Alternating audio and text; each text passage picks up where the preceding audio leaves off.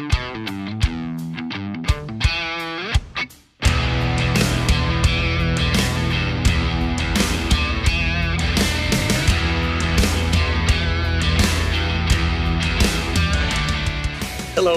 welcome to The Cure. I'm Jonathan Kozlowski, editor of Concrete Contractor. I connected with ACAP Professor Luna Liu of Purdue University. They're researching real-time concrete sensor technologies and how the Internet of Things can help you get the data you need about the concrete we all rely on day in and day out. I am a CPA professor of Lyle School of Civil Engineering and also a director for Intelligent Infrastructure, a research center. So my day-to-day job, including research, develop new technology, publication, of course, also mentoring, educate PhD students, postdoc, scientists, and also part of undergrad teaching. So this is really coming for a very specific problem in the industry. We're lacking of the good sensing methods or testing methods for understanding real-time concrete strengths. If you think about it, current compression or fracture testing, the standard actually it's over 100 years old, right? So we're using the very old technology, try to solve the current problem. It's about 3 years ago, Indiana Department of Transportation has started to talk to me, say, there is a very specific problem. The problem is because of no real-time monitoring strength methods, we don't know when we should open the traffic. So you cannot optimize your construction schedule. For instance, I give you an example, right? Some of the interstate highway needs to be opened within 12 hours, but there is only 4 hours for concrete curing since you have to do a lot of prep work, right? Remove old concrete and then. Yeah. So what's the strength of this 4 hours? We don't know. And then we have to open the traffic, right? Or on the other hand, you could wait brake testing for cylinder for 3 days, typically industry standards. And then the traffic will be slowed down and everybody's sitting in the traffic and waiting for the traffic to open. So that's one example. On the other hand, if you're looking at vertical construction for the buildings, right? The entire schedule of the construction, it determined really for the concrete is one of very important and critical part, right? So how fast can we remove the formwork? How fast can we put the post-tensioning cable? Currently, we don't have very good methods. And it's more a guessing game, right? So there is not a lot of human factors. So by using real-time monitoring methods, we can take that guessing part out of the equation, can take in that human part out of the equation. So it's really accurately monitoring the strength development. So therefore, we can make a data-driven decision to optimize your schedule, optimize your cost, and optimize and reduce the insurance, right, related and improve the safety factor. So there's a lot of benefits. To answer your question, because this is really industry need and it really coming from a real problem. So we worked with Indiana DOT on Pavement project. I don't know if you have seen that. That was last year. So we did on the 3 interstate highway. And this year we did it with vertical construction and to see how we can help determine the building schedule. I understand that sensors is kind of still of a new technology. Can you kind of walk me through how they work? Okay, sure. Yeah. So our sensor is really based on wave propagation. So we build this wave stress relationship of the concrete. Okay. The sensor we use what we call the piezoelectric. So piezoelectric is scientific effect. You convert mechanical energy into electricity and vice versa. So by apply a voltage on this special material, we call it a smart material, the material will vibrate and then that send this elastic wave in the concrete. So by analyze the wave propagation, such as the effective wave path and the wave speed, right? And then you get a lot of information about concrete that including your stiffness of the concrete, the strength of the concrete. And if there is any air voids and things like that, because wave travel at different speed at a different material, right? First, we developed this hardware, so it's a plug and play. If you put the sensor in there and then the vibrate sensor will get information, So, and another thing is we develop this algorithm, so mathematical and physical modeling and algorithm to interpret that wave propagation with the strength of the concrete, build that wave strength relationship. Okay. And then also a very user-friendly interface. So therefore, the concrete engineer do not need to read a specific amplitude, frequency, spectrum, right? Rather than you read what is a PSI at what time. And then the prediction of the strength going over the time, things like that. Is that how yours works? Or is that kind of like a general explanation of all that's concrete sensors? That's a great question. So currently there is concrete sensor, right? So if you think about it, there is a concrete sensor called maturity sensor. You probably already know 10 companies maybe selling the similar technology. They all based on 30, 40 years ago mathematics. And what they do is to correlate the strength with the temperature and the history of the temperature development. Okay. So basically what you need to do is you correlate the time and temperature factor, which we call TFF, with this strength development. So as such, you have to develop this correlation curve, which is called maturity curve in the laboratory. Typically spend 7 days, right, or 14 days. It depends on the requirement, and around $3,000 to develop this curve, which is fine. But the biggest problem is this curve is very mixed design specific. For instance, right? Yeah. So it's water cement ratio 0.42. That has to be that way. What happens, you're in the industry, in the industry, the property of the concrete can be easily altered during the transportation, during the placement. People put a bucket of accelerator, for instance, Indiana, it's 40 degrees or 30 outside. It's very cold, right? They need an accelerator to get hydration going faster. And then all of a sudden, your temperature history curve completely changed from your maturity curve. That means the $3,000 you spend to build that maturity curve cannot be used for this particular scenario. So I think that's the biggest challenge of a current sensors. So our sensor compared to the current sensor is really plug and play. We don't need to build that historical database. We don't need to build that reference, right? So you don't need that extensive collaboration because you're just to measure what it is at this particular moment. Does that make sense? So that's the benefit of getting real-time data. That's correct. Okay. So I think the biggest benefit of getting real-time data is to help engineer make a data-driven decisions to improve your productivity, right? To optimize. For example, right? So if I know the concrete will reach to 3,000 PSI 2 hours later, and I can pull the post-tension cable, so I can start the schedule all the steel workers for instance, they can do the cage work or some other things, so we can keep them, right? Or you can have a better optimized schedule. And a specific example I can give you is this Purdue Gateway project. The general contractor said because of using the sensor, the project was bidded rather than 12 months, they can do 10 months. Okay. Because of, the reduce of the time needed. Otherwise, you have to wait for the cylinder break, right? And which is typically conservative. And also the cylinder break has a specific time, 24 hours break or 3 days break. But, we did this project that they reached the 3,000 PSI for post-tensioning within 8 to 10 hours. So depends on if a beam is a deck, right? So it's a lot of time saving. Of course, you save a lot of money because of that time saving. You save the equipment money, rental, right? Staffing, workman's comp, insurance.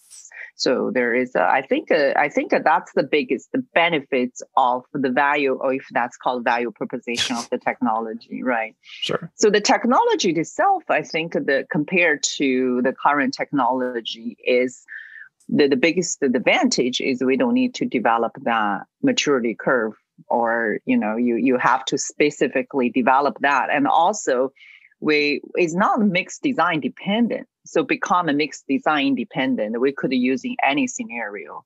Yeah. Well, currently we're using concrete. I think we could easily extend this into asphalt, other construction material.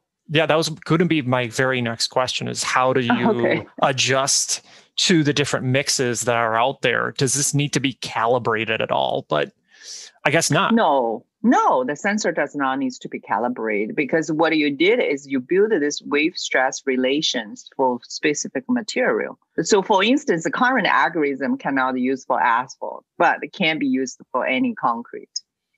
Okay. That makes sense, right? Yeah. So because asphalt is very viscoelastic material and concrete, on the other hand, it does have that viscoelastic property, but way less than asphalt. So there is a lot of mechanics in there as well. When a contractor inserts a sensor and it's doing its thing, it's connected to Wi-Fi, I think. Oh, no, at this point, it's not. But that's the goal. That is the goal. Okay. But is that sensor lost to time? Is it just trapped inside the concrete forever? Yeah, the sensor will be in the concrete forever. But we also have another version is you can directly attach to the surface of the concrete. It really based on what is the property you're interested, right? If you're interested in the bulk, the average property of the entire beam, for instance, is 24 inch, is pretty deep. And then you may want to put sensor in the middle. So in this way, you get an average property of the entire beam.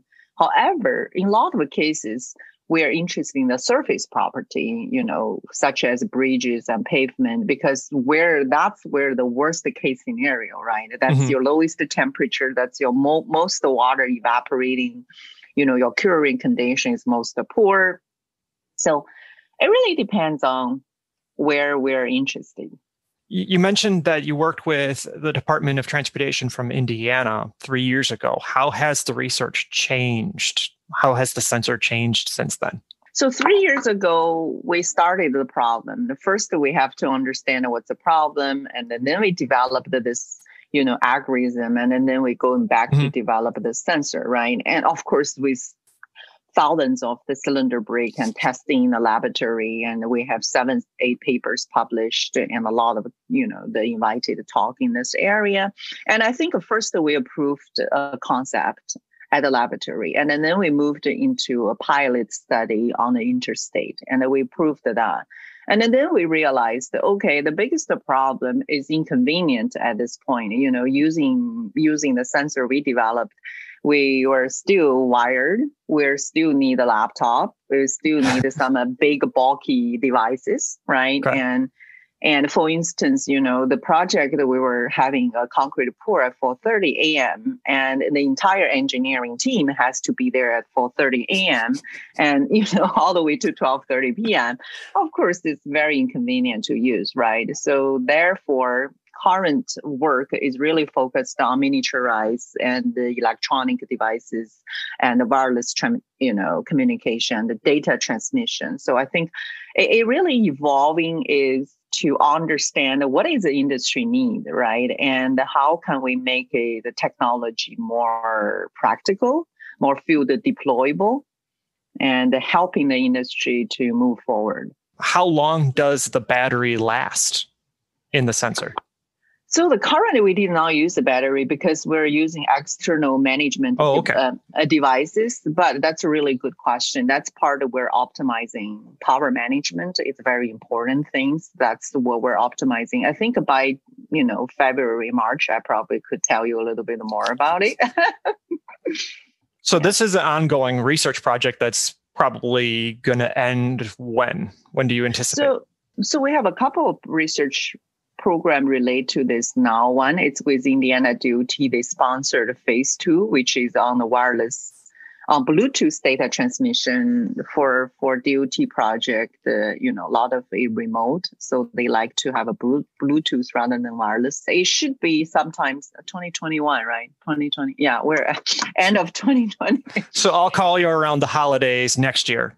Okay. And say, hey, what's up? Hey, I probably have something earlier. You should call me like May. Yeah. May. Perfect. Yeah, let's talk May and June. We have a lot of new things going to be going on. Okay. That's one part. And also Federal Highway, it started what we call the put fund research. Basically, this type of research is to ask different states to join and to see if they would like to implement. So we currently already have 5 states committed. that including, of course, Indiana, Missouri, and we have Texas, Colorado, Tennessee, and California. It's in the process to join it. Yeah, so it's I think that's going to be we're working towards to become a nationwide study, and hopefully, and we're also working on developing AASHTO testing standards so we can get it well adopted. Has anybody suggested a name for your sensor yet? No. Do you have a good? Oh man, I wish I would have thought one, man.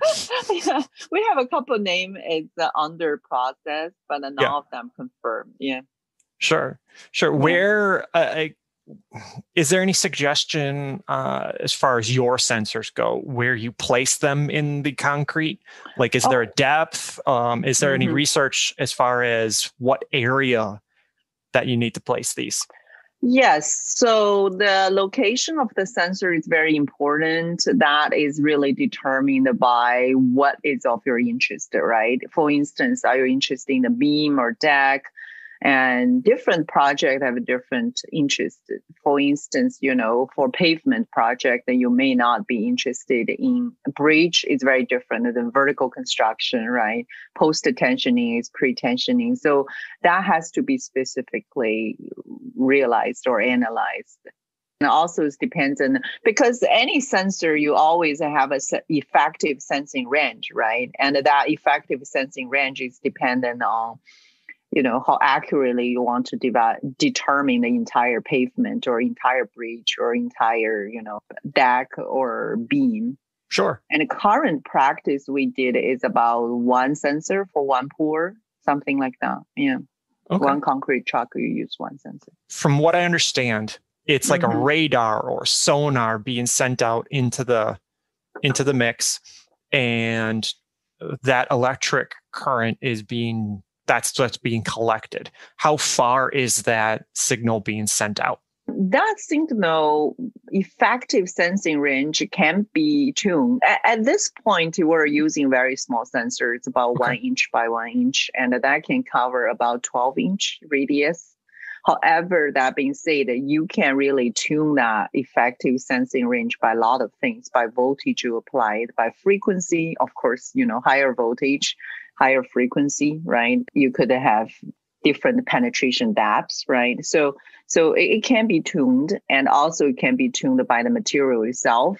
However, as the engineered product, you have to consider what is the cost, right? Okay. And the device size, right? The form factor. So there's a lot of things. I mean, I learned a lot just thinking about bring this from lab to the field, right? In the lab, you're thinking one thing, but when you really talk to this industry practitioners, you have to thinking about how convenient the sensor can be installed, right? Sure. And I think there's just a ton of the factors we're under consideration now. I understand you also worked with, I'm going to butcher this name, F.A. Wilhelm Construction Company. As a contractor. What was it like working with them? What was their input on the project? Okay, so that's a great question. Yeah, I really enjoy working with them. So I think that they are as either early adopter or, the potential customer, they give a lot of good suggestions. So for instance, is really learning from them is the convenience of the data processing methods, data transmission. It has to be very keen on it. And then we also learn a lot about, what would be for instance, I talk about installation, right? How easy the sensor to be installed, and it has to be a plug play sort of form, right? And another thing, for instance, what would be the potential cost? Because ultimately you have to commercialize this, right? Either me or somebody else, I don't know who at this point. But to commercialization, to get into the market, to be acceptable, what is acceptable, potential cost they can consider, right? And what would be the benefit to them, and what's the value proposition we can bring to them, right? Even this term I learned. Right. And You mentioned data, and it's like we're in sync today. How are you helping the contractors understand that data? I think there is some interface being developed. Yes. So we are developing this user-friendly interface so we can help them to convert the wave spectrum directly into the compression strengths, right? Okay. Which is everybody familiar with the PSI. And also ultimately, the goal is to use this as an IoT sensor.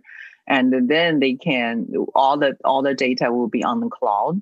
And then they can retract of their information. For instance, Wilhelm, they have 10, 20 projects going on. And they probably only have one or two quality control people who are monitor, right, the concrete projects. So that project can be anywhere, but with this IoT sensor, he can have direct access, right? They don't have to be travel to Florida and to see what's a project going on when he's physically in Indiana. So I think that's really the goal. And also that's one of the goals for my center is how can we build this intelligent infrastructure? So making the infrastructure not only responsive, but also infrastructure can be more sustainable, right? By looking at its sustainable material, and the infrastructure can be more reactive and be part of the solution. Sure. Right? For instance, we are use the sensor to understand the strength of the bridge after 30, 40 years in service, right? What is the strength of the concrete of the bridge? And do we know? I don't think we have a good idea, but now we're routing all the heavy trucks going through every single day, how that deteriorate or accelerate the deterioration of the bridge, right? Is there a better solution? So by using this type of IoT sensor, hopefully we can build this intelligent infrastructure and help people do better asset management. Sure. Right? And project optimization. Are you saying that I can use one of these sensors and place it on an old concrete structure just to see what the strength is like? Yes. That's amazing. We can use that to see the residual strength of the old concrete structure. Particular, my major concern is really a bridge, because in the industry, how many bridges are either structure deficient or in the obsolete condition because of most infrastructure in this country was built back in World War II, right? And it's really in the aging, and then we need to prioritize what are, with the limited funding, what are the priority, right? Where is our urgency? What, have a biggest threat to Sure. You're going to make everybody bring their smartphones onto the job site and be like looking at it with mixed and heavy equipment going around, aren't you? That's the goal, smartphone, tablets, right? That's the goal. We really try to get rid of, current laptop, and we're building the device on chip. So basically sensor on chip. So we're trying to miniaturize to a quarter size or something like that, or handheld devices. So basically really try to make it very convenient. Small form factor is easy to be implemented.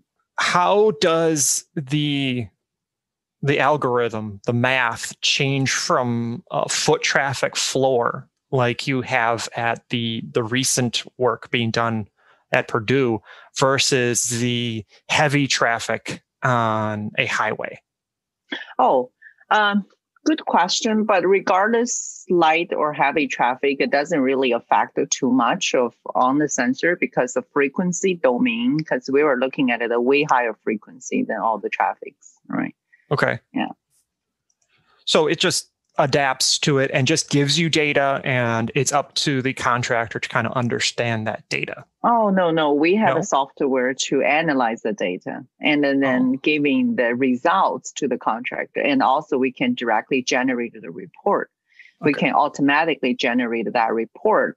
Particularly for the DOT people, it's very important, right? They need to have the DOT engineer need to have the report, and also can help to pay the pay schedule for the general contractor. Sure. So what's next for for Purdue's engineering team, what is phase 2? Is there a phase 3? Yeah, I think this is always evolving, right? With the research is always evolving. I think another thing we are, probably actively looking is how can this technology be more broader using for other construction material rather than just the concrete, right? Sure. And concrete asphalt, right? And overlay, there is a lot of a problem. And also, I am very interested in looking at the microstructure of the concrete and particularly the air voids, the water cement ratio. And currently, we just not have a good understanding of those property, although those are the most important property to determine your compressions, not only compression strength, your durability, right? Your ASR, your free fall. I think if you think about any property of the concrete is really determined by those couple of important parameters. Unfortunately, we don't have a very good way to do that. Where does your passion for this industry come from? It's really coming from civil engineering in general, not only in concrete. And what I grown up in the family, my dad is, have a civil engineering firm, my back in China. So my father has a construction company and, building a deep foundation work. And so of course, all my training is in civil engineering, right? Yeah. So he told me this is a great place to be, and I didn't know it was, right? I just listened to my dad, and I think over years with the training, I do find that, I think another thing is you just see the impact, right? The concrete, the sheer volume of the concrete, there is nothing can compare. Right. So the impact to people's life, the impact you can help to save the time, save the money, save lives. For instance, in 2019, Hard Rock Cafe Hotel building in New Orleans was collapsed during the construction because they removed the shoring too early. And imagine if we had that sensing technology at that time, we can just send alarm to the contractor cell phone, say, hey, you can't do that. You cannot do this, right? You cannot do this. And then there was 3 people's life can be easily saved. And of course, a lot of property damage. And this year, the Michigan, their flood of the dam, and there was 2,000 people's life, the property, the home has affected. They have to be evacuated. I was just thinking this impact, it really is exciting, right? It's just what you can do to help the society and I think that really excites me, not only me, but all my grad students, my postdocs, and of course, all the colleagues at Purdue. I think we're all excited for what we do. Yeah. Well, yeah. That's good. That's good. You got to have excitement in your job. Oh, yeah, absolutely. Right. So honestly, I don't feel it's a job, and it doesn't feel like it. It does feel, it's a vacation. I don't know, it's a vacation, but it definitely doesn't feel like it's boring as a job. And every day you have a different problem.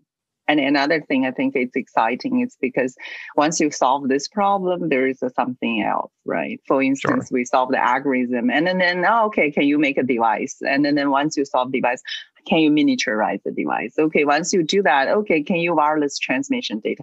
So I'm always learning, I just feel like, okay, this is the best job.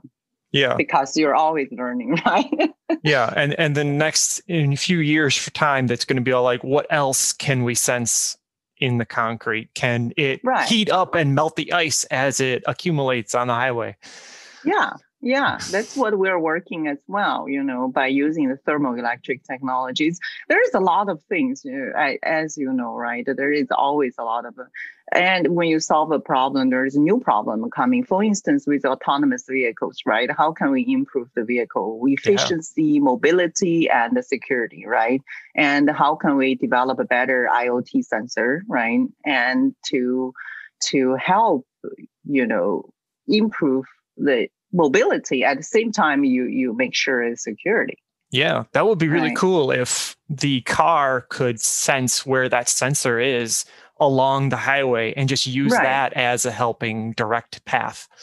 Right. That's a good question. That's actually what we're working towards. That's exactly the good thoughts. And if you think about currently, it's really rely on GPR. But in this country, there are so many GPR denied area, right? And particular rural area, if you think about it. And there's a lot of agriculture and the major manufacturer all located there. They don't have very good wireless GPS database. So there is a lot of problem. I think as an industry, we can work together. Yeah. We also have to just work on making that battery last forever because... or how about self-powered, right? Yeah. Just like turn the pressure of cars driving over it into electricity. Yeah, exactly. This is not science fiction. I mean, this is going to be the science fact in a couple of years.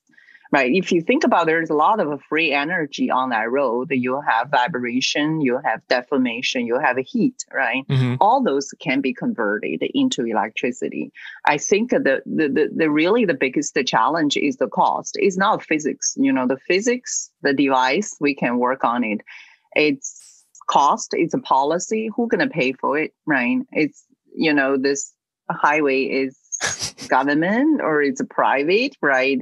Who's going to pay for it, right? Yeah. And how we're going to use the data. So I think there has to be a lot of a policy change, and it has to be I hope the government, the industry, academic can think collectively, right? I think this is a very important topic, and we really need to think about it, how we tackle it collectively. I thank you very much. I appreciate your time and taking a moment to speak with me today. I appreciate having you.